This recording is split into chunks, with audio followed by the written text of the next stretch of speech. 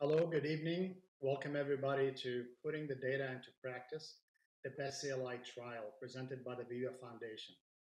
My name is Sahar Sabri. I'm an interventional radiologist out of MedStar Georgetown in DC, and happy to be joined by my co-moderator, Eric Sisemski from Beth Israel in Boston, and he's an interventional cardiologist. The Viva Foundation brings this webinar to you, and it's a not-for-profit organization committed to advancing the field of vascular care through education, research, advocacy, and philanthropy. In addition to our education, through the webinars and conferences that you're familiar with, the foundation convenes the Vascular Leadership Forum and the Vascular Leaders Forum. We also support really marquee research trials, such as this landmark trial, the BEST CLI, and we also support the companion registry for this trial. As you all know, the BEST CLI trial has provided a comparison between outcomes for patients with CLTI who underwent surgical or endovascular intervention. Today, we're excited to delve deeper into these results with the study leaders. We're so happy that they're here with us, and with our leaders from the Viva Board of Directors. I'm happy to introduce the panel. We're excited to have the study leaders, Dr. Matt Menard, as a vascular surgeon out of Brigham and Women's, Dr. Kenny Rosenfield, interventional cardiologist out of Mass General, Dr. Alec Farber will be joining us as well from Boston University, a vascular surgeon. The Viva board members, Peter Schneider, vascular surgeon out of UCSF, Benita Chandra, vascular surgeon out of Stanford University, Dr. Tony Das, interventional cardiologist out of Baylor Scott and White Heart Hospital, and Dr. John Kaufman, interventional radiologist out of Oregon Health and Science University. So next we will go with our first presentation is by study leader Dr. Alec Farber, who will present on the key clinical results of this trial. Good evening, everybody. This evening, I will present the clinical results of the best endovascular versus best surgical therapy for patients with chronic limb-threatening ischemia, or best CLI trial. This trial was sponsored by the National Heart, Lung, and Blood Institute, and additional support was provided by industry and physician societies, including Viva. Best CLI was a prospective, randomized, multi-center, multi-specialty pragmatic clinical trial whose goal was to compare clinical effectiveness, functional outcomes, and cost in patients with CLTI and infrainguinal PAD who were candidates for both open vascular surgery and endovascular therapy. Patients with CLTI who had infrainguinal PAD were evaluated by non-invasive studies to corroborate that they had severe ischemia. Those considered to be high risk for surgery were excluded. Only patients who were judged by investigators to be candidates for both surgery and endovascular were included. Those patients underwent ultrasound of the great saphenous vein and imaging studies of leg arteries. An investigator credentialed in open surgery had to agree with one credentialed in endovascular that any given patient was a candidate for the trial. Because results of bypass are strongly influenced by choice of conduit, and single segment saphenous vein is judged to be the best conduit for bypass, patients were placed into two cohorts. Cohort 1 included patients with single segment great saphenous vein, while in cohort 2, patients randomized to surgery would be treated by alternative conduits, including prosthetic grafts. These cohorts were treated as separate parallel trials and not pooled. We chose to stratify our cohorts by clinical presentation, whether the patient had ischemic rest pain alone or tissue loss, and anatomy, whether or not there was tibial disease present, so as to balance randomization across these important variables. The hypothesis for cohort 1 was that bypass with single segment great saphenous vein would outperform endovascular therapy. The hypothesis for cohort 2 was that endovascular therapy would outperform bypass with alternative conduits. Our primary endpoint was major adverse limb event or all-cause death.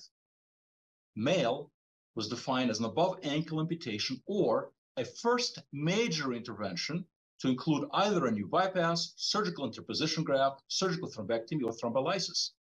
This first major intervention was adjudicated by the Clinical Events Committee, as was the safety endpoints of myocardial infarction and stroke. We had a number of secondary endpoints. Best CLI was run across 150 sites in North America, Europe, and New Zealand. We had more than 1,000 investigators participating, representing vascular surgery, interventional cardiology, and vascular medicine. Best CLI advocated for multidisciplinary CLI teams, and to that end, 3/4 of our sites had multidisciplinary participation. Here are the results of cohort 1. There were 1,434 patients in cohort 1. The crossover rate was 3.5% from surgery to endo and 0.4% for endo to surgery, and this was lower than predicted. The median follow-up was 2.7 years. The maximum follow-up was 7 years. If you look at the baseline demographic characteristics, you would note that this is representative of a typical group of patients with CLTI.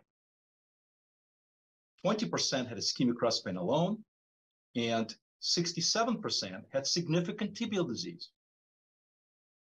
With respect to medical therapy, even though at baseline the medical therapy was relatively low, at 30 days, 75% of patients were at least on one statin, 83% were on at least one antiplatelet agents, and 6.7% were on a DOAC.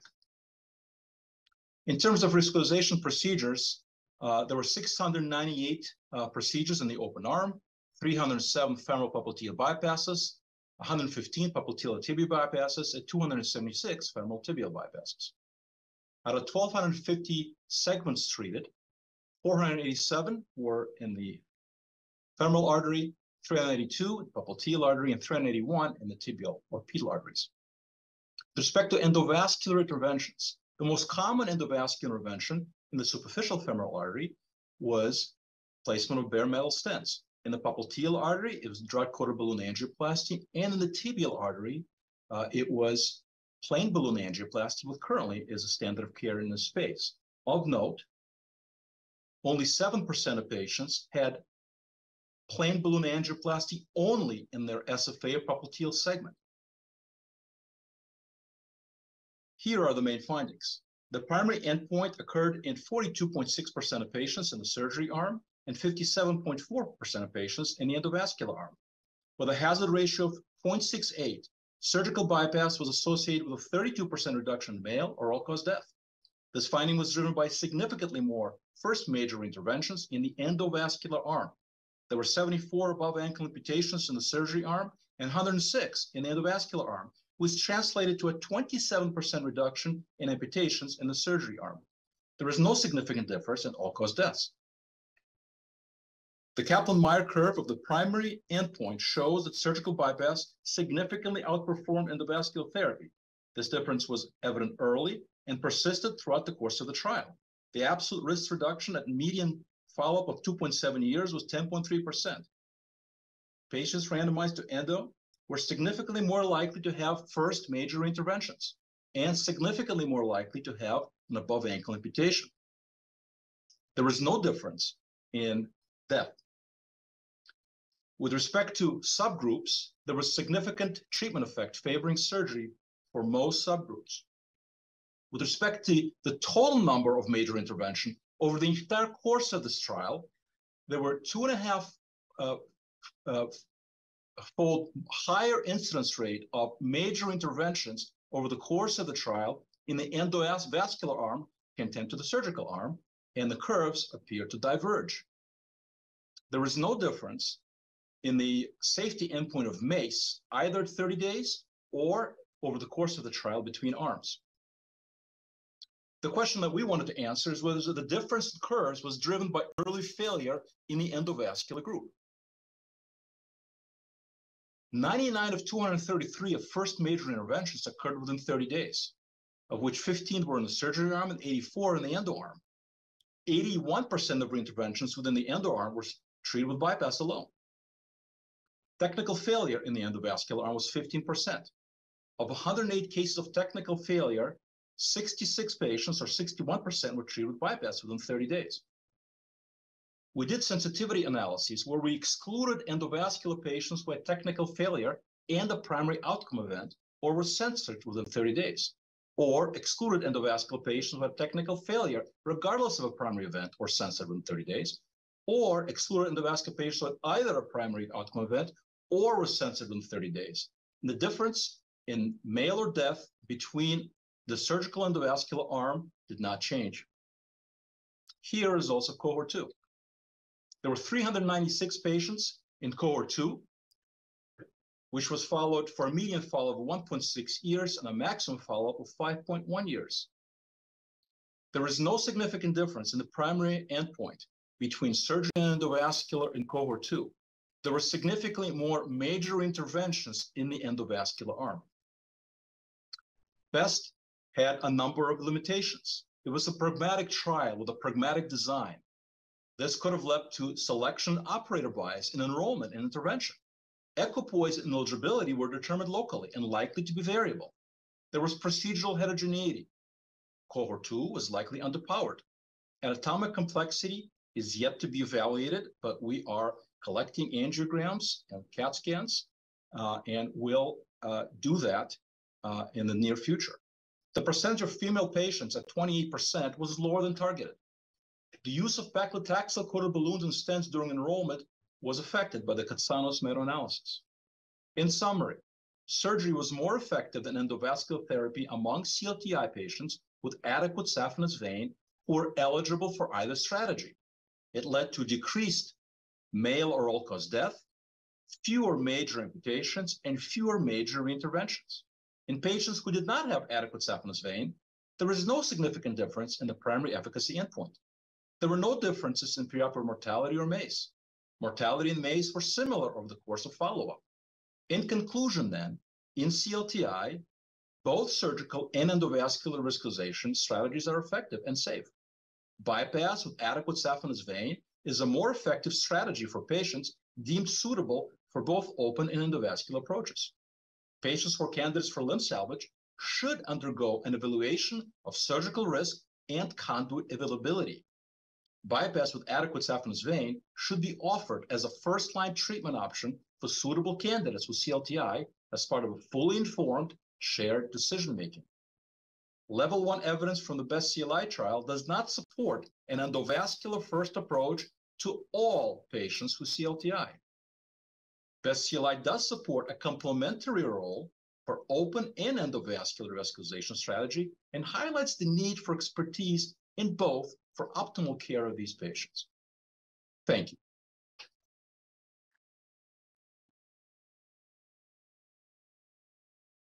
Thank you for this presentation, Dr. Farber. Next, let's welcome Dr. Matt Menard to present some interesting quality of life data that came out of the trial. Matt, we're interested to hear about this. Thanks so much, Sahir and Eric and the panel, and thanks so much to Viva. So I have a closing slide actually thanking Viva, but I wanted to just start with it. Alec mentioned it, but we have been incredibly fortunate to have the support that we did.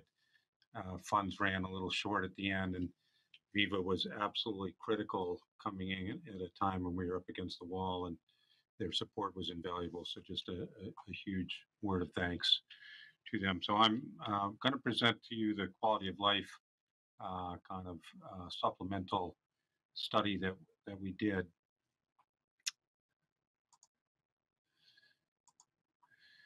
And I just want to highlight one thing. Everyone knows this, but this kind of blows me away every time, so I'll just mention it again. There's just a staggering number of either diabetic or pre-diabetic patients in the US. Globally, it's the same story. And so it's really important that we understand what we do for our PAD and CLI patients, because there's just an enormous number kind of around the corner. So I'm going to jump right into what we did. We used different metrics. There's only one real PAD specific. It's not CLTI specific. It's PAD specific metric for quality of life. It's FAST-QQAL, EQ5D, and SF12 are two generic metrics that are well validated. They're used in numerous large trials. And we also used a pain scale that you're all familiar with. The MCID, I'm just going to call out your attention to on the right column. It's a little bit of a confusing concept, but really all it is a range of values that represent the change in the different metrics or the surveys that have been designated as clinically important. So those are numbers to keep in mind as I show you the results. We surveyed folks at 30 days, 3, 12, 24 months, and every year thereafter. We used some fancy statistics that I won't um, delve into too much. Important in any effort like this is to figure out what your degree of missingness is, or how many people actually filled out the surveys. We were fortunate to have 95% survey success rate at baseline, and numbers that are pretty respectable in this area of research. So often there's a tail off over time, and we maintained around a 70% response rate over the course of the trial. We did look to see if there was a difference in the missingness or the completeness in the different arms, surgical versus endovascular, and there was not. It was pretty similar between the two groups. I'm going to show you the results of one representative survey. This is VascuQual, and this is cohort 1.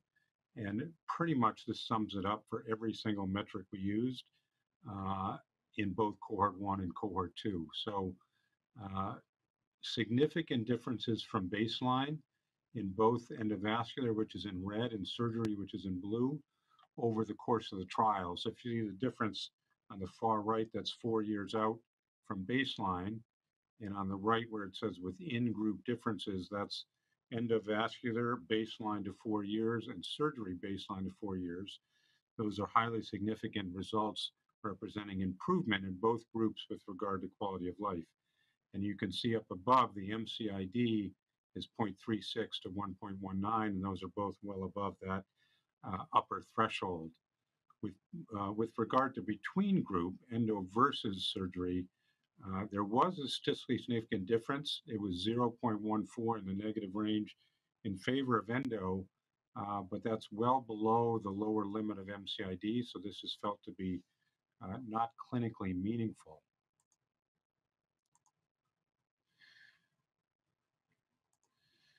This is EQ5D, a very similar results. The between group differences were not significant. And this is SF12, again, same result. A couple of the groups, subgroups were significant between group differences, but they again were below the MCID in each case. With regard to pain, same thing, but representing an improvement in pain in baseline with both revascularization efforts. With regard to subgroup analysis, there was no significant differences throughout. This is just VascuQual, but this was the same for all the metrics at all time points. Responder analysis is something that the statisticians amongst us use to make themselves look really smart and the rest of us look really not smart. It's a little bit confusing, but all it is a snapshot of the percent that attained a significant response over baseline. And here you see the difference between endo and open is, or endo and bypass is negligent. This is one representative example. Again, VascuQual at 12 months in cohort 1. We did a more sophisticated analysis. Again, no significant differences across the board. Cohort 2, again, representative slide. We did look to see if there were any predictors of non-response. The only thing that shook out was above ankle amputation at 12 months. Perhaps that might make sense, but if you had an amputation, you were less likely to fill out your surveys. So what were the limitations of this effort? Well, MCID thresholds have not been established for all of the measures we used, and they're not defined for CLTI specifically. The study was not designed to capture the impact of secondary procedures, and further analysis is certainly needed to identify the predictors of quality of life changes over time in a study such as this. The missingness, the analysis was done on only those in whom follow-up data was available, and one can imagine that non-responders, for example, those with frailty or following a major amputation, may be a source of bias. So in summary, among patients that were deemed eligible for both, baseline quality of life was poor. That's not surprising. Both treatment strategies resulted in significant and meaningful improvement over baseline. This effect was seen early and was sustained and across all measures.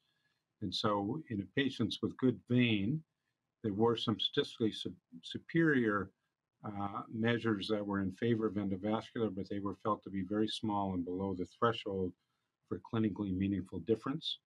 And in cohort 2, there were no differences between the two groups. And so in conclusion, we believe that this data set represents the most rigorous quality of life analysis to date, and hopefully it's something that we can all build on.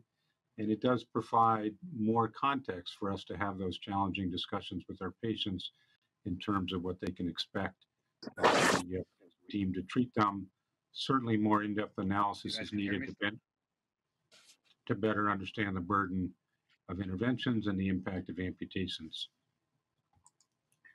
Again, wanted to thank Viva and all those who supported us over the course of the trial. Thanks very much.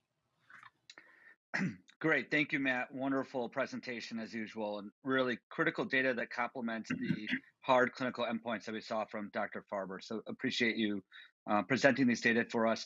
For the audience, I just want to remind you there's a Q&A function, so please ask questions. We have the ability to ask them as we go through the panel live. But before we break out for the question portion of this, we are going to introduce Dr. Peter Snyder. And with Dr. Snyder's talk, thinking about lessons learned and future directions, we are going to ask the audience to answer this simple poll. Were you surprised by the results of Best CLI, yes or no? So we'll leave this up for you to answer, and we'll kick into Dr. Snyder's talk now. Thank you very much. Certain things.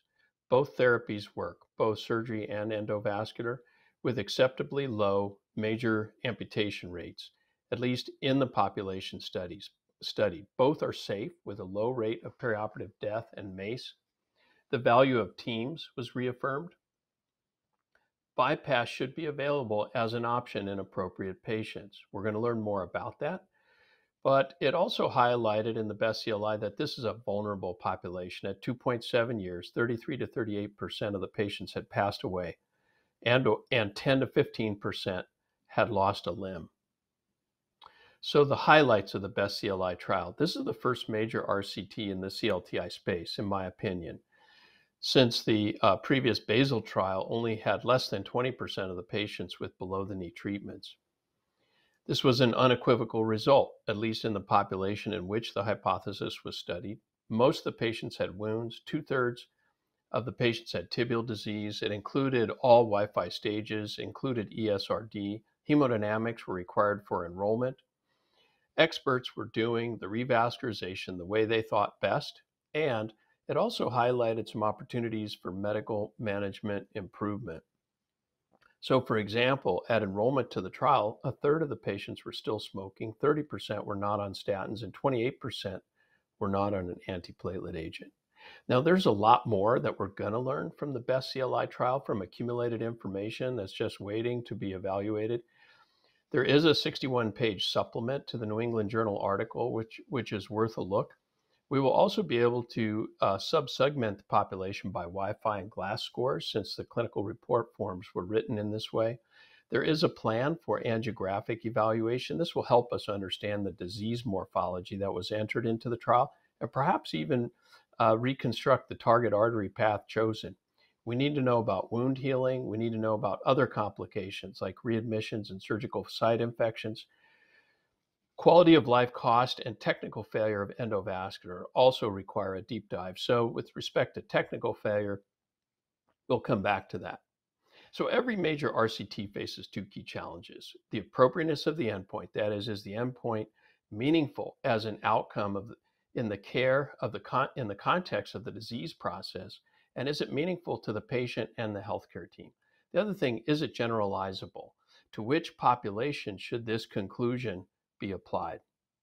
So with regards to the appropriateness of the endpoint, this was in the Best CLI trial, death or male, and male was above ankle amputation, new bypass, thrombectomy, thrombolysis, or open graft revision. I believe this is an appropriate endpoint. Amputation-free survival is not sensitive enough. Patency is not global enough. And there is substantial data on male collected in the literature for comparative analysis. And when you look at these endpoint curves, what you see is that the big difference was not death and was not amputation. The big difference was with regards to major reintervention. So, and you can see that the curves diverged early and remained separated. So this is where this concept of a major reintervention comes into play. It was 23.5% for endovascular therapy, 9.2% for surgery. So a large divergence based upon early technical failure primarily. Of 108 cases of early technical failure in the endovascular group, 66 were treated with bypass within 30 days. The need for and timing of the reintervention was determined by the clinical site investigator, but all these events were adjudicated by an independent multidisciplinary clinical events committee. So understanding more about who these patients were and how they came to receive a major reintervention and reach an endpoint is very important. And in other trials, we're familiar with the concept of CDTLR, and CDTLR definitions typically include recurrent symptoms, a decrease in hemodynamics, and angiographic evidence of either recurrent or residual disease. So hopefully we'll see that as time unfolds. So what about technical success and failure, its definition, and how that interacts with evolving technology? Well, here's the definition of technical failure. For endo, it included inability to cross. Well, how many of the technical failures were inability to cross? We know that retrograde access has been used, mainly more recently, in order to cross a lesion that can't be crossed from an antegrade direction, where the failure rate is probably 15 to 20% for antegrade crossing, especially for difficult popliteal and tibial lesions. How widely was retrograde access used? Paclitaxel usage was lower than I would have expected, and I think over time we'll understand that better. But the real question is, are there varying rates of adoption of new technologies, new techniques, such as retrograde access by the different specialties? So 73% of the endo cases were done by vascular surgery, but nationwide, less than half or almost half of the revascularizations are done by vascular surgeon. Could some of the endo failures have been treated with more aggressive endo, or possibly even been avoided? How generalizable is this result? Well, the enrolling team had to believe that there was equipoise. So what that means is that with respect to disease morphology, the anatomic complexity of disease in the enrolled patients becomes extremely important. And with respect to the fitness for open surgery, the medical judgment of the investigator and the team also becomes important. Put another way, if you think of fitness for open surgery on the up and down axis, high risk and low risk, sort of in a stylized manner, and you think of disease morphology on the horizontal axis, easy for endo and challenging for endo, they're going to be patients with an easy or straightforward endovascular case where no one's going to be willing to do a bypass. They're going to be patients who are extremely high risk for surgery where no one's going to be willing to do a bypass. The question is, how big an area of this curve does that take up? And so when you look at the best CLI population, you say, well, it has to be the area where there was clinical equipoise in these two factors. But what if it looks more like this? So the things that could have helped us understand that better right off the bat are screen failures, which were not tracked, and there was current registry. But we do have more information coming. There's going to be a review of angiograms. We also could potentially take patient level data in the best CLI population and propensity match it against larger databases like VQI, maybe even apply a risk score for preoperative assessment. Just some ideas there. Now, what about going forward? Well, the best CLI had other challenges. Imaging data was not collected prospectively. There were no hemodynamics beyond trial entry. There was no patency information. The withdrawn or lost follow-up was over a quarter of the endovascular patients and almost a third of the surgery patients. We also don't know about patient preference. Many of these things could have been achievable, but really were financially unaffordable or unsustainable in the trial. So in conclusion, endovascular first is not appropriate for all patients. I think that debate is over. The question is, who exactly was in cohort 1 that had the good saphenous vein? In the studied population, they definitely had an advantage with bypass, but how much of an advantage is not clear to me. Additional analyses will give us more direction about the population that's best for each treatment strategy. Key unknowns, severity of disease morphology, and medical risk of enrolled patients. In cohort 2 that did not have an adequate saphenous vein, there was no advantage for bypass, even those who were fit for surgery. Saphenous vein map and surgical risk assessment should be applied more liberally, in my opinion, and than it is in many programs. And every CLTI program should ensure that it has bypass capability. So the big picture, this was a real CLTI trial, an immense undertaking that has enriched our field. The organizers should be congratulated. Future trials will include male, in my opinion. They will also be designed with best CLI as a benchmark. I think we do have a workflow problem. It's beyond the scope of this discussion, but even if you wanted to do a bypass on every CLTI patient tomorrow, we wouldn't have the OR time or the people power to do it. And then lastly, there are two questions that remain unanswered. When the first plan fails, have we done damage? This, I think, is an important question that probably won't be answered in this data, but it remains a bit of a challenge. The other is, what are the hemodynamic needs of a given patient? That is, a given clinical scenario. How much improvement in perfusion do we need in order to resolve that patient's problem? As we work toward answering these questions, I think many of these best CLI findings will influence our practice. And I think going forward, it's really been a privilege to be involved in the trial. And thank you very much for your attention. Great. Thank you, Peter, for that wonderful talk. I think there's a lot to digest there. We are going to have now 45 minutes for panel discussion. And I want to thank everybody who's already applying questions in the chat right now. We will be incorporating them into the discussion and hoping to resolve each one of them as we go through the next 45 minutes. But I'll turn everybody's attention to the poll results quickly. We can show them on the screen. So for poll number 1, we asked, were you surprised by the results of best CLI? And 49% of people said yes, 51% said no. So right down the middle. So we'll be working through that over the next few minutes. So I want to just take a moment. We are here Eric, to. That's called equipoise. Yes, that's called equipoise. Thanks, Ken. I just want to take a moment to recognize, we're here to discuss the landmark trial that we've seen in the last 10 years. And in doing so, we're going to ask hard questions. Matt has put himself, and as well as Ken and Alec, on the stage to answer the hard questions. And I want to recognize first how much effort went into this study. We all can have differing opinions about many aspects of it, but this is making our field better. NHLBI funding is incredibly hard to obtain. Conducting a randomized trial over so many sites across the world in a very challenging population. And these 3 investigators flew across the world to each of these sites to get these trial done, collected extra data, got extra money, everything that we asked for. So I just want to recognize the Herculean effort of all the investigators, and everything that we discuss here is in really the best interest of our patients and science, but has nothing to do with the amazing effort placed on this trial. So on that note, we're going to move to our poll number 2, and our first question of the evening that will come from Sahar. So I'm going to read this poll in brief. What proportion of your CLTI population do the best CLI results apply to? And while you vote that, we're going to move back into our discussion. Sahar.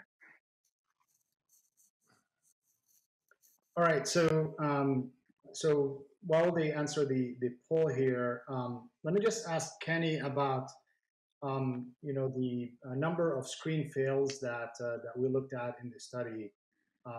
Was that surprising or expected? And with a number of screen fails can you compare it to other RCTs? Does that mean that the study can apply to the general population or not? So here, thanks. And I'll put my 2 cents in about Viva and about the trial. Thank you, Eric, and others for acknowledging the amount of work and effort and energy that this has been a labor of love. And it has been in the interest of trying to get to truth for our patients. I think, and I also want to thank Viva. Viva was really the first organization to really step up and provide a substantive amount of support for this trial, without which we would not have gotten to the end point. In addition, supporting a registry that's actually post hoc done in association with Duke that will hopefully provide us more of a backdrop to answer some of the questions you're asking, Sahir, about which patients were enrolled. The reality is that there was not a robust. We started out with a robust sort of screening mechanism where we tried to see all the patients that were screened and all that failed. But really, as the trial moved along, it was really challenging to capture all of the patients that were really looked at for the trial. So I don't think the denominator is accurate when you look at the screen failures that we presented. And so the reality is we really don't know what the percentages of patients from each of our sites was enrolled. We had some sites that enrolled a quite a substantial number of patients. You know, I think about USC and Boston University, but then there were other sites that did not enroll so many patients. So we don't really know a lot about the sort of numerator and denominator, Sahir. And I think we're going to learn more. I think what Peter suggested, which was a beautiful talk, by the way, thank you for that, about propensity matching and looking at, you know, the drilling down more on the patients that were enrolled, both from a demographic standpoint and surgical risk and so on and so forth, and from an anatomical standpoint. We'll hopefully learn a lot more as we do that. To me, that's the most exciting thing. What's the most exciting thing about this trial is not what we've already presented. It's what we're going to learn as we unravel the details and unpack the trial, so to speak. I'm not sure if I've answered your question, Sahir, but I tried. I think that was great, Ken. To follow that up, Matt, there's loss to follow-up as there is in any trial. There was withdrawals. Anything that stood out in terms of trying to keep patients followed and enrolled? And I know this is quite a challenge, but was this something you expected? Did you guys have some tricks in mind to try to keep investigators following these patients, and how did you deal with them? Well, thanks for the question, Eric. So any investigator, Peter and Vinita and John, others on the panel will know as investigators, but we were quite good at hounding people. So one of the things that we did is late in the stage of the trial, we really made an effort to get that number as low as we could in terms of loss to follow-up. It's a little bit of a misleading number with regard to withdrawn. Withdrawn includes patients that, for whatever reason, just said, I'm tired of this and I don't want to fill out your surveys anymore, and I don't want to be part of the trial. But it also includes patients that were at centers that we chose to close. We didn't want to do that, but we had to make some very hard choices. And if a given center was not enrolling particularly well and we didn't have the funds to support that, then we sacrificed some patients, and those were lumped into the withdrawn.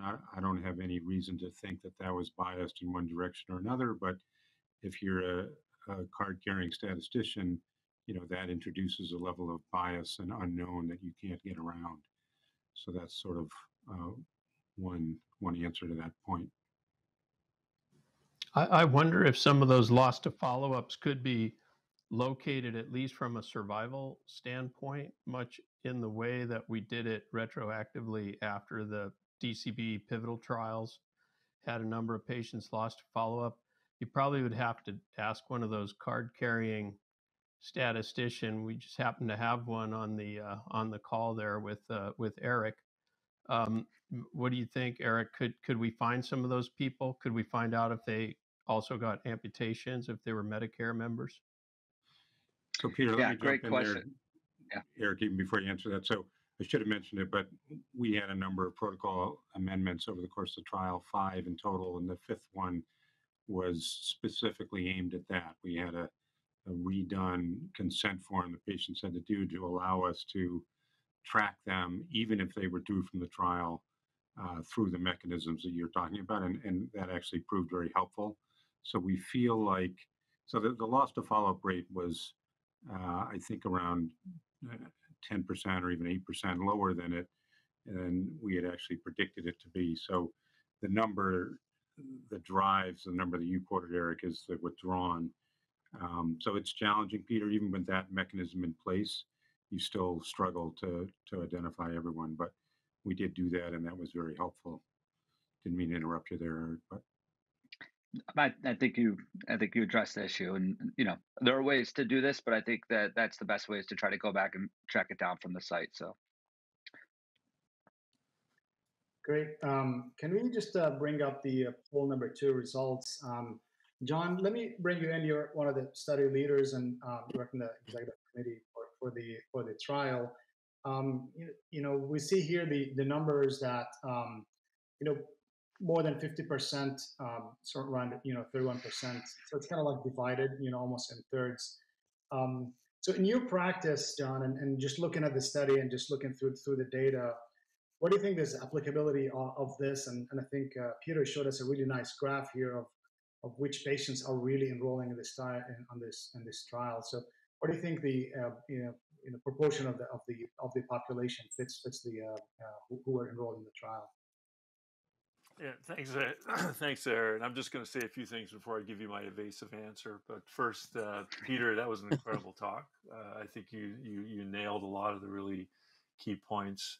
I think in talking about what we were just discussing, the impact of COVID is going to be really interesting, and as other trials that have been conducted during the same period come forward, might be interesting to see how their loss to follow-up rates were, compared to trials that took place outside of a pandemic. I think this probably reflects individual practices. If you are in a referral center and you're seeing only carefully selected patients who have failed multiple other interventions and they come to your practice, you might have a very different answer than if you're in the community seeing patients who are for the very first time presenting with CLTI and never had a prior intervention or have not been particularly well medically managed. So I don't know what the right answer is going to be. Greater than 50%, I'm not sure. In our practice, that would be pretty high. And in our institution, it depends whether you're at the university or the VA. So I was kind of pegging us at about between 30 and 50%. I didn't really like that 30% showed up in two places. So I think we're kind of straddling that. Depending on the patient population. But I think it really is going to depend on the local expertise that's available. And I think the comment that Peter made about making sure that you've got the correct local expertise is sort of a prerequisite for applying these results, because you may be in institutions where that one part of the expertise is not particularly available. And this can still help you inform what you want to do with your patients. So hopefully I evaded your question appropriately. I'm just going to ask that we show the poll results one more time, and I will own the 30% there. That was on the statistician Eric here. As we just digest this information, the next question is going to go to Dr. Chandra. So Benita, this is a study that was conducted over 8 years, and we think a lot about what happens over a time period like this, and especially in an evolving field like peripheral artery intervention. We've seen a lot of changes in endovascular techniques and devices. We've seen a lot of heterogeneity in training programs for all of the specialties, and also on the surgical side, changing potentially in terms of how much open bypass is being exposed to. So we just want to get your take on how much of this is influenced, and what do you think the influence of time has on this trial? What do you think represented what we're doing now? What do you think did not represent what we're doing now? Yeah, thank you, Eric and Sahar, and all of this esteemed panel for having me. And I think that's a really great question. I don't think there's any, I think this is just inherent to the challenge of a really thoughtfully designed study, but the study was a pragmatic study, right? And so I understand designing it that way, but what happens is you get this sort of incomplexity that comes with, not really defining every little aspect and every little procedure. And with over 8 years of time, there's no question, and COVID and drug-coded technology controversy, certainly our practice patterns have changed. I would argue, particularly for CLI, our technologies, our tools, our understanding in terms of vessel prep, vessel sizing, options for luminal gain have all changed. And it's unclear and difficult at this point to really tell whether that's been demonstrated with this data. And I think as we get more data, as we get more anatomic data, we'll be able to know. The other side of it is Absolutely. I mean, even within my period of time of my career, and I'm a program director, I mean, I would argue that my residents and trainees right now are not well prepared to go to up to 50% bypass, particularly for critical limb ischemia. I mean, this is it's been a very sort of, it's been dramatically changing. And as Peter already mentioned, more than 50% of CLI interventions are not done by surgeons, right? And so I think it's an interesting aspect that will potentially change our paradigm to some degree in terms of our education and our experience. Um, I definitely think my residents are excited about Best CLI. I'm not going to lie; they're happy to do a bit more open bypass when they hadn't been for a while. But a lot remains to be seen. And I think my last little point is 40% of the bypasses, despite I think it was 67 or 70% having tibial disease, were FemPop. And that's one of those sort of questions that I think we'll better understand when we get more anatomic information, right? I think what we're seeing is a change in even the disease, where critical limb ischemia patients are becoming increasingly complex and increasingly infrapop, which I think is a challenge for both endo and as well as open, and not necessarily reflected with the approaches we've done here. So I think I did a better job at evading the question than John did, but hopefully answered a little bit. Yeah, I think you did. Let me bring Tony Doss in, and let's talk about an issue that's been brought up, quite a bit, which is the early technical failure, and it was, high as 15 to 20%. If looking at these numbers comparing to the Basel trial in the early 2000s, had a 20% technical failure, and we already heard about the not enough use of advanced techniques such as alternate access reentry devices, and the issue of the majority are done by one specialty. What do you think? How do you interpret these results based on your own clinical experience, and how big of an issue it is that there's such a high technical failure early, especially in crossing? Sorry, thanks for the question. This is really a difficult trial to interpret and apply generally, as everyone has already mentioned. I think it took a long time to enroll this trial, partly because there's a complex technological enrollment. There was a lot of sites, many of which stopped enrolling or didn't enroll. So I'm a little cautious to sort of adopt the results of the trial in a lot of ways. The technical success rate, is greater than 80% for most endo heavy facilities, including probably many of those that are on this call and that are listening. So I thought that those results were probably not really generally applicable. In addition, most of these newer techniques, you call them new, but really for a decade, I think alternative access and reentry devices, atherectomy, and drug elution have evolved over the course of the trial. So the trials are basically snapshots in time when the field continues to grow. So it's a little hard to apply it in general. And then the other thing, and Matt mentioned this, and that is it's a little hard to adopt a trial result where only 40% of cohort one really finished the trial. Granted, this is a very sick population, 25 to 30% died, but 27 to 31% were lost to follow up, either for sites closing or not be willing to answer the follow up questionnaires. So again, if you are comfortable with that way of evaluating the patients, a 15% failure rate because you're not using alternative access, then I would say yes, maybe this applies to your center. But others have mentioned that local practices and experience really do change your technical success rate and your overall patient population. This population was not indicative of many populations at our facility and others. It's mostly Caucasian without renal failure, previously untreated limbs. I suspect that many of these things don't reflect local practices or experience, and then it's a little hard to adopt these findings, or at least to adopt them without being cautious. At our center, we have a multidisciplinary experience. We have at Baylor Scott and White, we have a high risk team that looks at these complex cases, and we need to be better about it everywhere for sure to be able to decide when patients really do fit the criteria. It's very specific in this trial. I mean, the investigators said it themselves in the trial and in the paper. It says that our study has several limitations. The trial results may have been influenced by selection and operator bias as a consequence of the pragmatic design and implementation.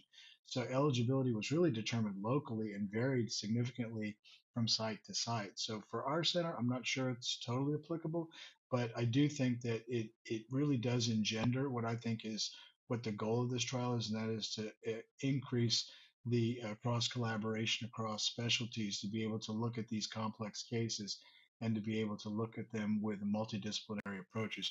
The other thing that I've heard kind of from folks is to apply this trial to patients that are not CLTI, and I think that's a really dangerous thing to do. This was a CLTI trial, and that only makes up about 10% of the PVD population. And to extrapolate this to any other population in vascular would probably also be a mistake. So, kind of in general, I think it's difficult to um,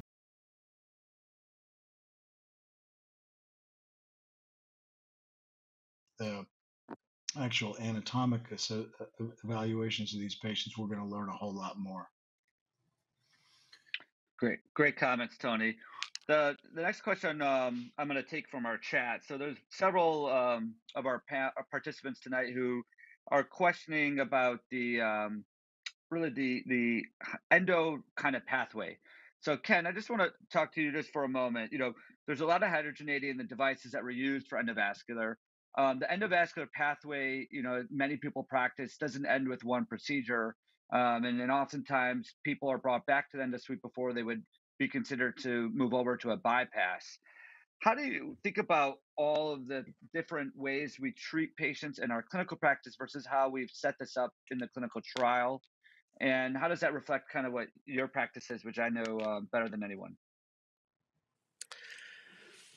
Well, it's a really good question. So I'll just say at the outset that the original trial design was such that you reached an endpoint if you had any repeat intervention, even a minor reintervention.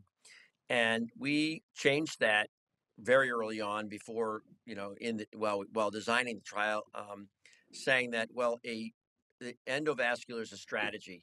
And that means that when you approach somebody with an endovascular approach, you accept the fact that you might need to touch up one area or another, and do a minor reintervention or another intervention, frankly. And we accepted that as not being part of male. Male was defined, if you look at the paper, as being, a major limb intervention, meaning bypass, basically. And in the case of a bypass graft, it was another jump graft. It wasn't a touch up of the distal anastomosis of a bypass, for example. So the same thing applied to both arms of both cohorts, not cohorts, both study groups.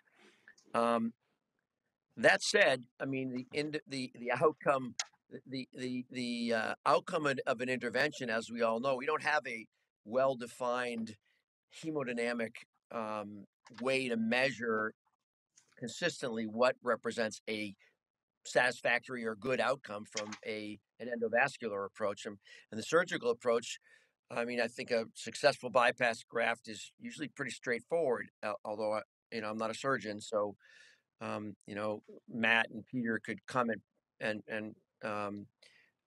better about that, but and Vanita as well. But I think that in the endo world, we all know that that some people will accept. Well, I've done it; it's pretty good. It looks great. I'm done, and that may not be sufficient. And the reality in this trial is that we had to accept that the endpoint of the endovascular procedure was up to the individual operator, and their determination as to whether they would bring the patient back for a touch-up or just abandon ship was really up to an individual operator, and that's something we have to live with. We're gonna learn more as we unpack it. What constituted a technical failure. Within the first 3 months, I think most of the technical failures occurred actually within the first month, but actually if you really look at 3 months, and you can envision all different kinds of scenarios which accounts for that, whether it's just not achieving an adequate result or not crossing. Everybody's talking about not crossing. I actually think it may be more that they crossed and they got what they thought was a satisfactory result, but it wasn't quite good enough. And some people might have brought those patients back, and some people might not have. And it's really all over the map. We're going to find out more, I hope, because that's actually obviously incredibly important to understand that group of technical failures and what procedures were done initially, what was considered to be the endpoint, but by those individual investigators. I'm not sure we're going to be able to answer all those questions. We're going to do our best to do so. Yeah, thank you. I mean, we really need to know the degree of complexity. Yeah, go ahead, Matt. I just wanted to respond to some of the comments. All have been great, and echo the comments about Peter's talk. It was spot on, and a whole bunch of things. I want to really dispel the concept that people couldn't do what they typically do. This was the benefit of a pragmatic trial is in fact that we're not tying anyone's hands. So people could do exactly what they did every day for the 10 years prior to. We have an evolving technology committee that was headed up by John Kaufman here on the panel that looked at drug elution, that looked at um, uh, shock therapy, that looked at any new technology that came along. There was only 3. All 3 of them made it into the trial. So if you wanted to use that, you could use it. No one is saying that if you had an endo option, and the rules were such that you could bring a patient back up to 4 days to finish or to change or to do a different access. If you tried and failed antegrade, you could bring it back up to 4 days later and try retrograde or any other endo technique you wanted. Even another person on your team could if you felt that they were going to be better suited to it. But if you felt that the wound was degrading or there was some issue, you were not in any way forced to go to a surgical bypass. I'll also highlight that all those folks that did have an early bypass in intention to treat, they are then still interpreted as having undergone endovascular. So it's quite possible that the results would have been different had that not been the case. Again, it's as treated versus intention to treat. But I also wanted to highlight that our use of paclitaxel, the moment that the Katsonis paper came out, exactly matched the national average. It was 40% across the board, and that was exactly what the VQI data says our people are doing. So I just feel like this is a real-world trial. What it's not are, the endo experts of the world, the top 5% endo folks that never have a technical failure and everything works beautifully. But it also doesn't include the top 10, percent best surgeons on the planet. It really does involve anyone who treated CLI at these participating sites. And part of the tension is that there's this concept of best endo, but it's not in the guidelines. It's not, codified to the point where, folks at Viva kind of have a good sense of it, but it's not as well established as surgical bypass. And so we purposely put cohort 2 back in so as not to disadvantage endo and have it just go up against the best case surgical scenario. So I just feel like to be fair to who's in the trial, and again, everyone's got a lot of work to do to drill down and answer the questions that people want to see. Matt, just to push you on that, because we've gotten a few questions on this. The technical success was, at the site decided, and we know that the number or the percentage of operators were primarily vascular surgeons on both arms, 75%, I think, on endo, obviously 100% on surgery. So, how did you guys deal with the fact that you have primarily a surgical operator with a surgically cleared patient with a good conduit, and the ability to cross over to surgery without, a more central adjudication or looking at true endo success? But I think that's the question that's come up a lot is, we try to do this in a multidisciplinary way. How do you guys feel about that approach? Was interventionists consulted before moving to that bypass? Because we know most of these events have been real early, in as was shown in Alex's presentation. Yeah, no, it's a great question. And Kenny can address it as well. The way the trial was designed, I don't know if someone mentioned it earlier, but one person credentialed for open had to agree that there was, the patient was a good candidate or an appropriate candidate. The word used was appropriate candidate for surgery. One person credentialed for endo had to be a different person, had to agree the patient was appropriate for endovascular. Who actually did the case could be decided, was decided locally. And, what happened after the index procedure, again, the whole concept was a collaborative team. And ideally, as what one would hope in the real world, the best folks would then, get the nod to do the procedure or to do the reintervention. The rules were before any major reintervention, the team had to get together again, and it also had to be a group decision to reintervene. It wasn't, I don't like my result, I'm going to go do a bypass. It was the same CLI team, again, making a collaborative decision on what they thought was the best thing. Did that happen every time? Hard for us to know, but again, we were purposely trying to make it real world and, to the degree possible. Great.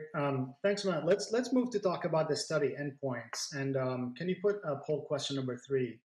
So in best CLI, is a decision to add major interventions as one of the endpoints. And in the prior trials, amputation-free survival was one of the was the main endpoint. So let me ask Peter about this. I know you alluded to it, and you mentioned that amputation-free survival is potentially lacking. Why is this? I mean, interpreting this versus Bezel versus some of the other trial becomes harder when major reintervention with nail had a significant impact on the outcomes here. So can you just comment on this? I mean, is this the appropriate? Yeah, I mean, I'm just, I don't know anything. I'm just here to learn. I'm just going to add my 2 cents, but I don't think amputation-free survival it's at 50,000 feet. We need to get down to the tree lines where we can see things in detail, at least. And I think that's what the major reintervention adds. Now, to be fair, if somebody gave me a piece of paper and a pencil and said, okay, go off and design a better trial, I don't know that I could do it. One that pushes the limit, that gets you a massive amount of information, that goes as far as the NIH is willing to go, as far as everyone can possibly go. And probably Kenny and Matt and Alec could have all been concert pianists by now with the 10,000 hours they each spent on this thing. But nevertheless, I think major reintervention gets us a little closer to where the patients are.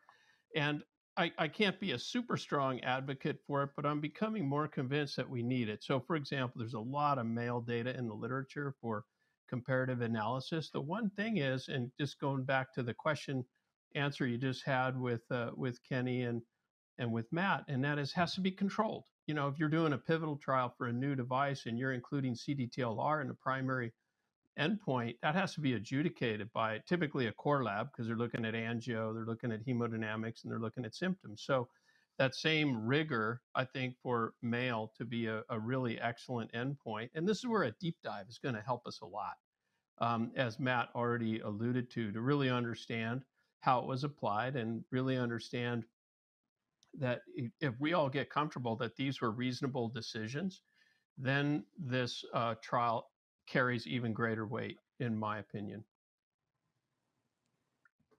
Thanks. Can you show the poll results, please?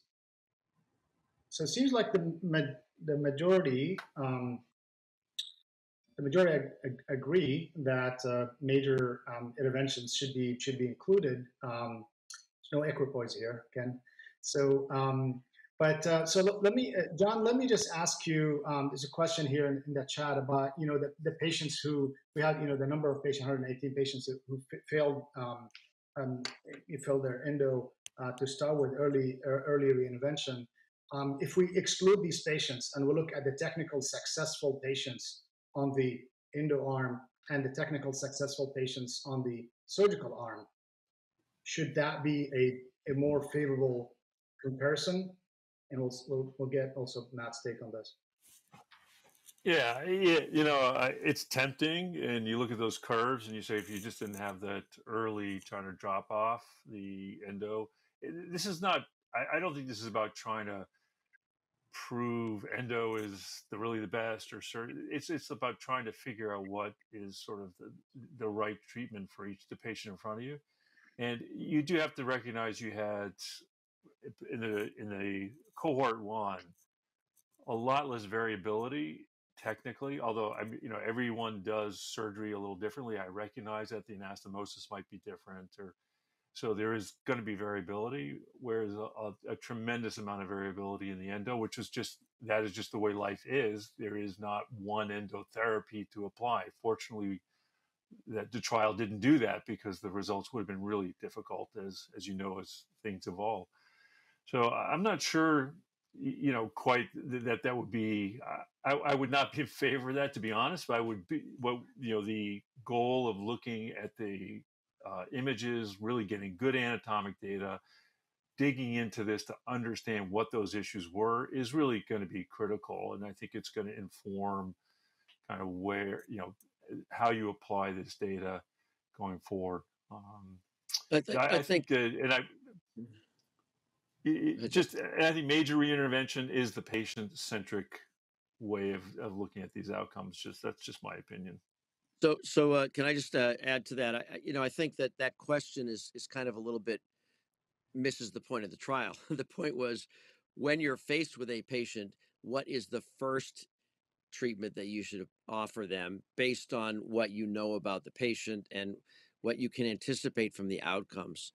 I'm not saying this trial answers that question 100% at all, but to take as an outcome once you've achieved technical success, let's the randomize at that point. That's kind of foolish. I mean that doesn't make sense. What the trial did show is, I mean, I think we're some of the points of the trial are really important and shouldn't be overlooked. I mean, this is the first trial that looks prospectively at a large group of patients undergoing endovascular treatment for CLI or CLTI, and it shows that, well, if you do achieve a technical success, then the results are comparable to surgery. The two curves are parallel after that first 3 months, and so you can achieve good wound healing with both strategies.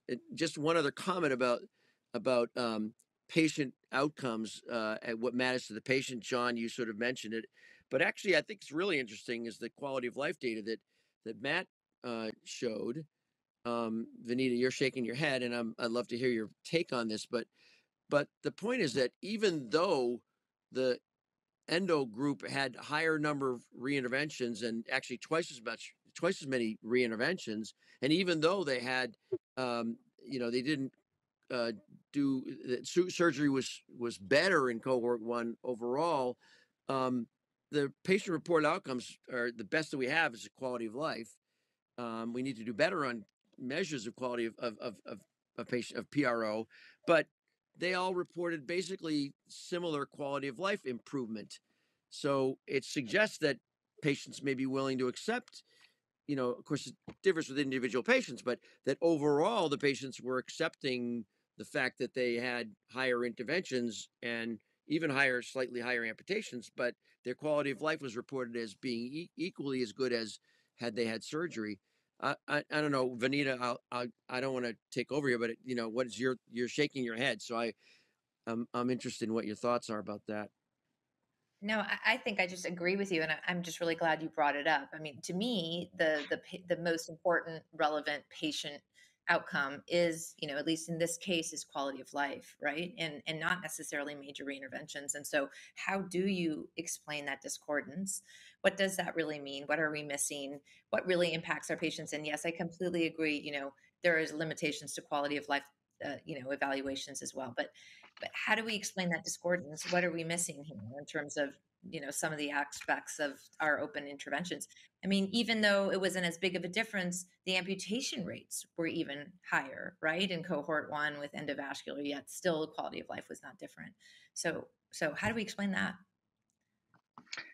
I think that's, and Kenny, you stole my show card there. That was my question for Vanita. But, Sorry. I think some of the stuff that will be helpful, again, as we get into this is, looking a little bit about the post-surgical pathway. We don't know much about infection, prolonged, readmission, stuff like that. And maybe in that where some catch up in quality of life comes. The other thing that's important to remember is the survival 1 year is so poor for this condition. And so making this a patient-centric decision includes all of these variables, and that's why Matt's presentation was just so important to supplement the primary results we saw from the main trial. We're going to move on next to our third topic, and that's going to be the impact on future practice. And I think that to do that, the first thing we're going to do is add this poll question to the board. Is vein mapping accessible to you within 48 hours, within 7 days, within 14 days, or greater than 14 days? John, that's not 14 redundant. That's two different thresholds there. So we're going to leave that question open for a moment. And as we do that, we're going to throw it back to Tony. So Tony, how are you going to approach your practice now with these results in mind? Are you going to think about vein mapping at the time of other non-invasive imaging you do, or do it before bringing to lab? Do you have a surgical risk assessment pathway or documentation that you plan to use? Tell us a little bit about what you plan to do now. Yeah, so that's a great question. I mean, everything is local, right? So as I mentioned previously, we actually have a high-risk team for complex vascular patients that we review along with the surgeons, and we have a PROCMA committee that looks at outcomes in complex cases and what should be the best thing to do. So that actually exists at our center. But having said that, I think the quality of life data sort of puts the patient at the center of making at least the initial choice. When we say endo first is not the best option for some of these patients, I think that it's a little bit tricky when you say that as a blanket statement. When, in my experience, talking to the patients, they are a little hesitant to accept surgery as their first option. And certainly, as Kenny mentioned, even if they needed a touch up or a minor procedure for revascularization at some point, they're more willing to do that, and that's reflected in this quality of life. So I think that it will make us a little bit more cognizant about understanding if the patient does have failure or multiple failure. Is there a vein, a single saphenous vein option available? And if that's not true, which we know statistically for this complex patient subset is frequently not true, then at least it puts it on the table or it takes it off. And the cohort 1 data suggests you should be thinking about that. So I think that we get a little bit into a rabbit hole when we start doing endo. We have to come out of that and look at our multidisciplinary teams and say, is this a good patient for surgery? So will it change the way we specifically do this? No, but I think it opens up our eyes to the fact that if a patient has a recurrent failure, particularly, that those patients should definitely have vein mapping looked at. And if they have complex disease, that endo is not ideal, that also those patients should be assessed by a more multidisciplinary team as opposed to working in silos. So those two things, if they don't exist at your center, find a way to make them exist. If they do exist at your center, kind of explore even making them a more important part of your overall strategy here is what I would say. Great. And Peter, give us your perspective. What changes in your day-to-day now with these results in hand? Yeah, well, I think on this, one bright side on the outcomes of death and amputation and the poor quality of life is that there's a lot of room to move the needle. That we, obviously we have our work cut out for us, but this is a lot better than the opportunity here is huge that to make an impact on this extremely vulnerable population. But I think for me, the some of these subsequent studies are going to help me know how to apply this better. But I also think that that the volume flow you get with a bypass is pretty good. And so the challenge is that when you see that quotes healthy CLTI patient, it's kind of like an oxymoron. Most of them have a lot of risks, and so making sure that that patient isn't at prohibitive risk or unacceptable risk for surgery, I think, is something we've a little bit gotten away from in the endo era. I think we need to go back to it. Like I agree with Tony on that. And then lastly, I think one big application is going to be that we'll be talking to each other a lot more, which is, and I think Tony also mentioned this. This really opens up the possibility to really make this truly multidisciplinary in a way I think will benefit the patients ultimately, and that's pretty exciting. Great. Can we bring up the poll results, please, to get a sense of how easy it is for people to get, and depending, I know it varies by specialty and where you practice, but it seems the majority can get a vein mapping within a week, which is good, and I know that some have issues getting that, but depending on their practice, and this could be a limitation, as Vinita mentioned as well, not just the availability of the vein, also a surgeon who's experienced enough to do the surgery. Matt, let me ask you about there's a lot of talk about sub-analyses and, talking especially about, the angiographic follow-up data. Can you tell us about, what their future plans for sub-analysis, especially outcomes by intervention, type, location, and as we look at it, if you have a, focal tibial lesion that, it's so easy to do angioplasty for versus a long CTO, SFA, popliteal trifurcation disease, very complex, and, in our hands, I mean, the experience with these going to be varied. So can you just shed a light if you have any data on this, or is there ability to do sub-analysis on this in the future? Thanks for the question, Sahir. No, we don't have very much data. No, I'm kidding. Just to give you guys a sense of the complexity of the data set, we have 17 individual anatomic segments, and there's been some confusion based on some of the appendix tables in the main paper, and you can imagine the complexity. You've got intention to treat, you got as treated, you got which includes the crossovers, and just to take one example, the balloon angioplasty alone, Alec alluded to it. There's a kind of a whisper that 40% of patients had balloon angioplasty alone as their endo treatment, and the appendix in the New England Journal paper was by segment, and it was not by patient. So we're scurrying to try to get as much data out as quickly as we can, just to try to shed light on all the questions that were raised. But we do have an enormous number of sub-studies planned. We have a full cost effectiveness kind of analysis that's coming. We're going to do an absolute dive into all the details of open surgery, all the details of endo, including one of the questions that Peter raised. It's been a mantra in the past. If you have a reintervention after a failed endo or a failed surgery, what's the impact of that? So-called burning bridges. So, if you count up the number of endo options and the number of anatomic segments, it's just an ocean of data that we're going to be tapping into. And certainly we're going to look at the angiogram data as well. I just wanted to kind of follow up on one other comment that was made. And, I do a lot of open, I do a lot of endo. I like to think my technical success rate is low in the kind of low single digits. To me, it's far less about technical success.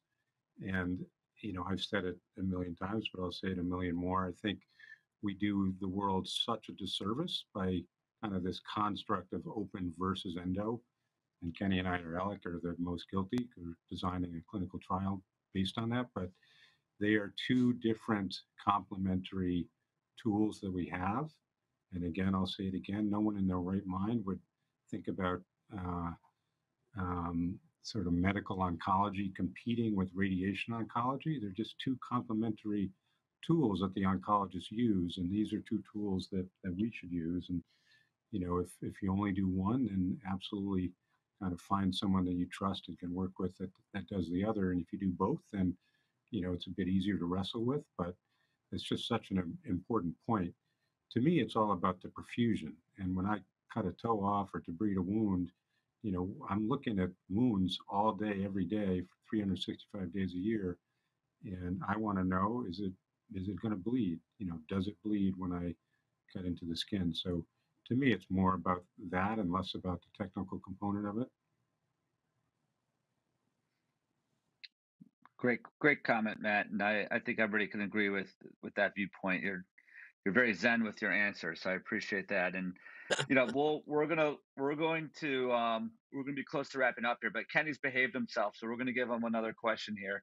Ken, the next steps here. We've talked a little bit about there's, as we call this throughout this discussion, a pragmatic trial, and so we know there's been some patient populations that have been a little bit more underrepresented, women in particular, some of the different race and ethnicities.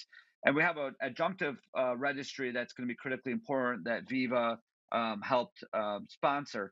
Can you give us a little bit of your perspective on what the role that registry is going to play and how we really put these results in perspective to the day-to-day clinical practice across the country and the world? So you want me to take the gloves off, Eric? Is that it? That was an easy one. We can take the gloves off. That's a softball, man. Honestly, there's a lot of concern about the trial. There's a lot of, people are almost lining up on both sides of the fence about this thing. And it's actually, I totally agree with Matt that these are complementary therapies. And we need to think very carefully about every patient individually that we see and what is the best strategy for that person. We have a responsibility as trialists to actually shed more light on that, because I don't know what if I were to have designed the ideal trial, if we had all the money in the world, and Matt actually was willing to actually give all of his fortune to this trial, then his millions, then we would have been able to have a core lab looking at every angiogram, both before and after. We would have had a concurrent registry showing what patients were not enrolled, because we know, as with any clinical, prospective randomized pragmatic trial, not everybody's going to be enrolled. There's not going to be consecutive enrollment. So it's critically important to know who wasn't enrolled and what their characteristics were, and versus who was enrolled. And the original plan was to have that concurrent registry. We could never really get it off the ground for financial and other reasons. But at the very least, we do have Viva was instrumental in really creating and funding a registry that's being run in conjunction with Duke, Viva, and Best. So Manesh Patel and Shri, can't remember his last name, I can't, but have been running this trial, this registry. It's got about, I think it was originally planned for 1,200 patients. NIH has also funded it to some degree. And it'll end up with about 1,000 patients. And it will give us, it's at our clinical sites. And the hope is that most patients have been enrolled more consecutively in that registry. So we'll get a better real world look at what the population of patients with CLI is at these sites, and what therapies are being applied. We Matt and myself and Alec, truth to be told, and I think it's fair to say this, we go to toe about this, because I want to know what are the patients that were enrolled. I don't think I think it was a relatively, a I won't say small, but it was a smaller proportion of patients that were enrolled than were not enrolled. And what's different about those patients? Were they high surgical risk, and in the opinion of the operator? Were they high endovascular? I mean, were they low endovascular risk, i.e., good endovascular candidates, and therefore there wasn't equipoise in the eyes of the investigator? I mean, these are questions that we need to answer in order to be responsible about this, and to be able to inform the world about what to do when you see an individual patient and where do they fit in this scheme. Great. I mean, this is great, and I'm glad that Matt can help us kind of put this in perspective. I mean, I think what was published, was presented, is the first step. It looks like there's a lot of data to go through, to kind of glean, all these, it's devil in the details of like what patient is best fit and what is the local expertise. Um, can you please put the last poll here, just to kind of try to get a pulse from the audience after listening to this, and we had a lot of great interaction, a lot of great questions. We had, excellent attendance of this session. So will the best CLI change your practice? Meaning that, if you were, primarily going endo first, and, in Dr. Farber's, talk earlier, kind of, asked or, indicated that endo first may not be the answer. And for a lot of people, it has been endo first, for example, or maybe bypass first. So looking for the equipoise, looking for maybe if you have a patient with a single vessel peroneal runoff and a long occlusion, you in the past were not getting vein mapping. Maybe you need to know the quality of the vein before sticking that peroneal artery, for example, and knowing that. So that is something that we'll see. I'm just kind of curious to see what people think of if this will change their practice or not. And can you put the results, please? I think we're still collecting. Should we? There we Still go. collecting. Okay, I'll just let it roll for a second. Want to roll? And, I'm gonna ask a question. I'm gonna entertain us for a moment while we let the poll go. Matt, what did you do to celebrate when this trial completed? Because I know this has been a big. And what hobbies do you have back now? What is back in your life now that Best CLI is behind you? Yeah, no, it's a great question. I got a little bit more sleep and traveling a little bit less, but no, it's been fun. It's been so rewarding, and the biggest one of the many rewards is actually going around and meeting so many people that are just quietly doing their thing, just either outstanding endo care, outstanding surgical care, or both. Uh, we were blessed to have a clinical question that somehow is as relevant today as it was when we conceived the trial. That's kind of mind-boggling and highlights again the data void that we were trying to help fill. But the support that we got when we needed it at a critical moment was also heartening. And so it's been it's just been rewarding. And all along, again, the point was that this is the first step and trying to light a fire under the next generation of folks, yourself included, to take the ball and run with it. And we've got a lot to do to catch up to our colleagues in the oncology world and the cardiovascular world and lots of other fields. So it's been a lot of fun. I got to know Kenny a lot better too. Yeah, Ken. Ken, yeah, what do you do to celebrate? Take us home. Oh, I I went to Viva. There you go. And Matt returned to his hobby, his most favorite hobby of doing bypass. I'm just kidding, but no, I think it's listen. This trial is really really important. I mean, I think it. You said it, Peter. That what's really amazing is a third of patients are dead at 2.5 years. That's just like we need to do better in so many ways.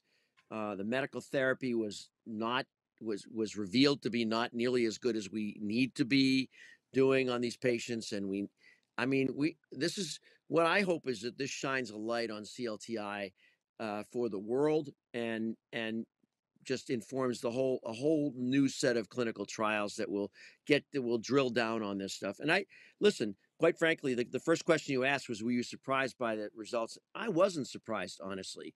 I figure that, there are some patients that clearly are going to do better with bypass, and I send them for bypass. So to me, it didn't really change it's probably not going to change my practice that much. It will make me think a little bit more that bypass is a really good option for patients that are good surgical candidates, that are pretty challenging endo candidates, and that's you need to think about that. There's going to be there's a lot of controversy. I'd love to hear. I wish there were more time. Yes. Vanita, are you now going to do? Are you going to do vein mapping on every patient now? Before, I mean, that's what people are saying. I'm concerned that the pendulum swings too far the other way, and I think we need to just take a breath and look at the results and digest them. But speaking of the results, can you show the results of the poll? Looks like half of the people said they will change their practice, and the other half or not, if you can pull the results up. So, and so that's something that, can answers your, or if you can pull up the poll in the main channel. Thank you. It looks like half said that they would, they'll kind of change their practice, meaning they get, potentially more vein mapping, and half they said they wouldn't. So I think we're running out of time. I think we kind of allotted, more than an hour and a half into it now. So I thank you so much for the study leaders for being here and your time and for all your efforts in this really landmark trial. We really appreciate all the efforts you put in it, and thank the panel and Viva board members for being here. Thanks, Eric, for working on this with me, and thanks for everyone who joined us and interacted on the chat. The recording will be available, so you can watch this at any time. So hopefully everyone found this useful, and have a good night. Thank you, everyone. Thanks, everyone. All right. Thank you, everyone. Thanks, everybody. Thanks.